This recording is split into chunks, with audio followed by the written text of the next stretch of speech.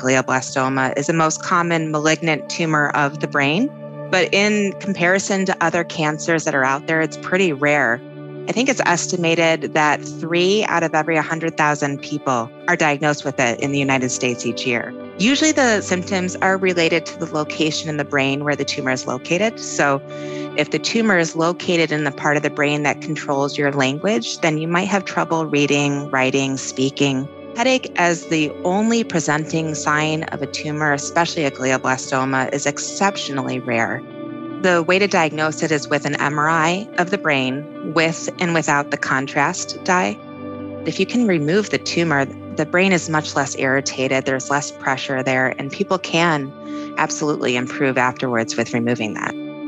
The first step is what we call maximally safe resection, meaning you take out as much as you can of the tumor safely.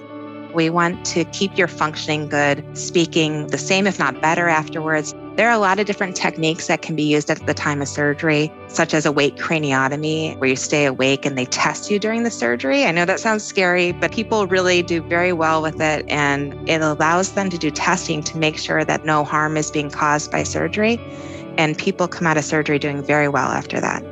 I think it's important to have someone who has seen this diagnosis a lot. Again, it's rare. So you want to be seen, at least initially, in treatment recommended by a center that sees this, that has a neurooncologist that really specializes in this to at least get you going on your plan.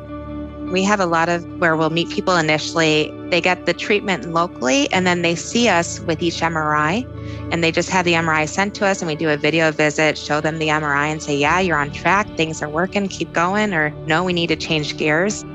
I have hope day to day in that my patients will do as best as they can with the disease, and we'll get them through it with the support that they need.